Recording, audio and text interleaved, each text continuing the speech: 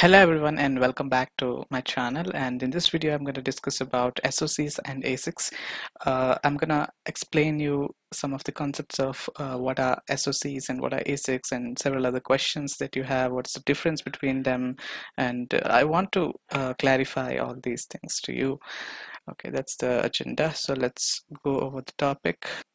We are going to discuss about ASICs first before discussing SOCs, because the ASIC term came first in the semiconductor industry before SOC came into picture and the technology SOC came into picture. So what is an ASIC, right? Application specific integrated circuit refers to a chip that is custom designed for a specific application rather than for a general purpose application. You might have heard of this term ASIC as a interchangeable word to IC, which is integrated circuit nowadays. And ASIC was also a company that developed these kind of chips, which are specific to some applications in the 1980s, that performed the physical design and manufacturing of these application-specific integrated circuits for semiconductor system companies, right? So what happened really in the history is before 1980s, the integrated circuits had very less amount of transistors. So, and these were manufactured by traditional semiconductor manufacturers, for example, Fairchild and Texas Instruments. But what happened after 1980s is companies became more competent.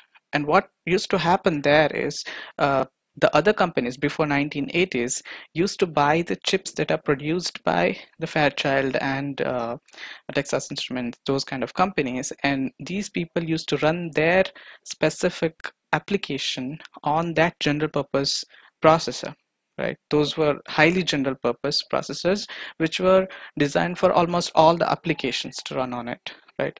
So since the processors were designed for general purpose, those couldn't be those were not special for some purpose. See, what happens in military is you have a navy, you have an army, and you have an air force, and in those fields also, like for example in air force, they have a special force, right? In army also they have a special force for some frontline work and some other work, right?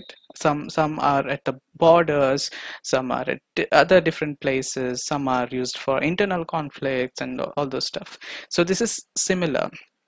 If we make a soldier general purpose completely, there are general purpose soldiers, like they can do everything, but he may not be specialized in one field. So that is the case what happens here.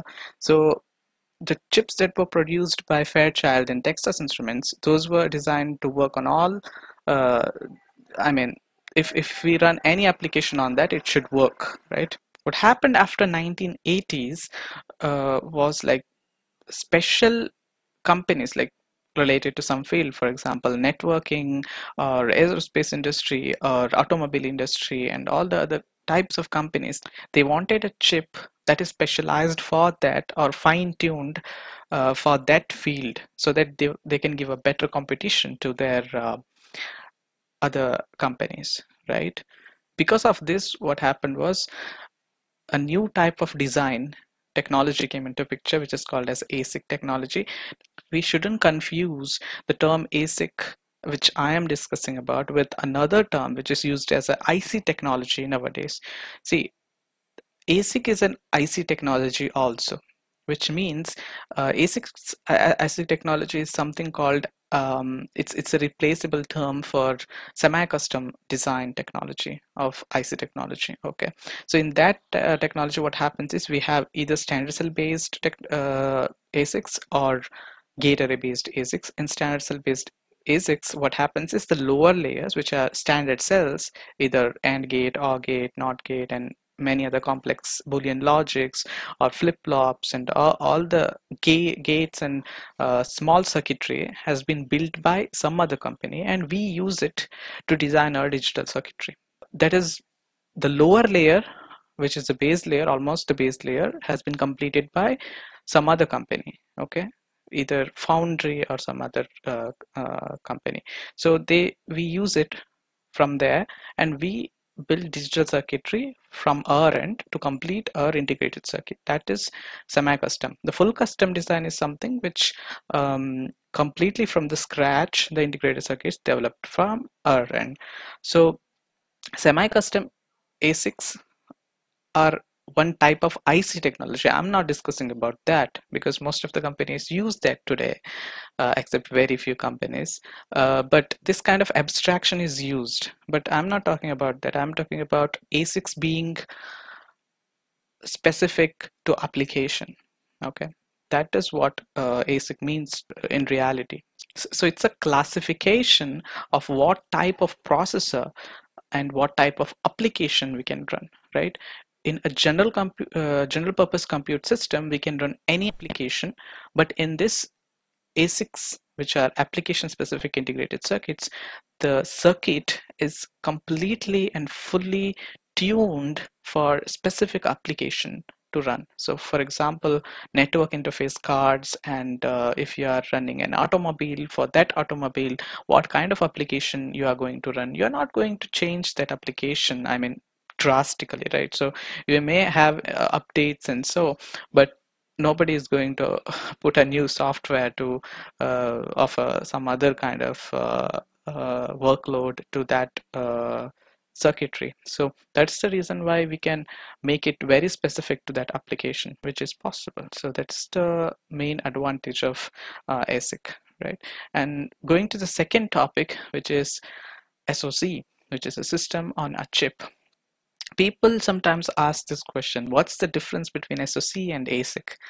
I would say it's not a good question, and it's not a relevant question. The reason why I say that is ASICs are different kinds of stuff, and SOC is different thing at all, right? What I'm trying to say is ASIC is one type of design technology, for example, or IC technology. Okay, we can separate them by general purpose compute systems, right, which are microprocessors, and ASICs are ASICs, which are specific to some applications. But now, what is an SOC and what's the difference between SOC and an ASIC? It's not a right question, because an ASIC can be SOC, right? And a general purpose computing system also can be an SOC.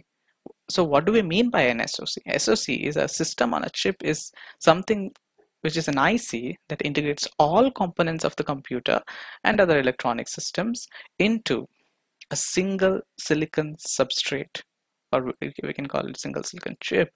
Why I say that in a single silicon substrate is it's continuous and it doesn't end. Okay, those.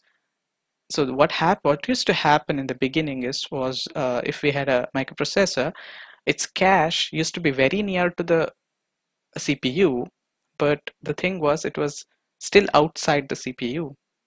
Okay, it used to communicate with the CPU, but it was not in the same chip. Those were discrete chips. So there used to be many chips. Your SRAM is outside your chip. Your cache is outside your chip. Your memory controller is outside your chip. So many other components were outside the chip. Those were discrete components. So let's say your memory controller goes, it gets spoiled somehow, or it gets burnt. So you can replace that memory controller, or your SRAM, or whatever you can call it, your cache.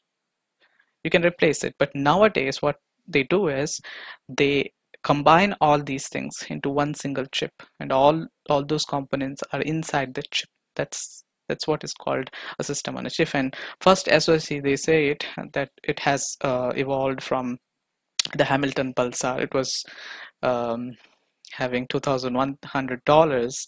Okay, so it was a RISC computer. It was a watch. Okay, unveiled by Johnny Carson's show in 1970, which had contained 44 chips and 400 bonding wires. I cannot completely call it a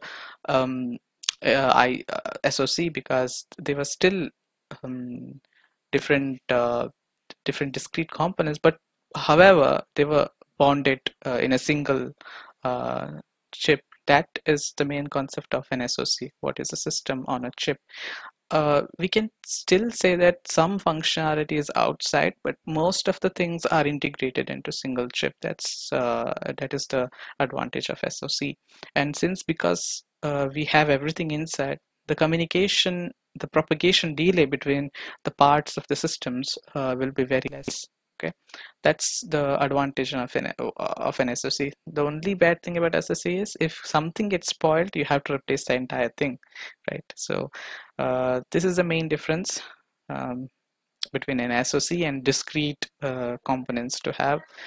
Right, I hope you got some idea about what is an ASIC and what is an SoC, and how they are used and how they are good for the design and all. Thank you for watching, and I'll see you in the next video.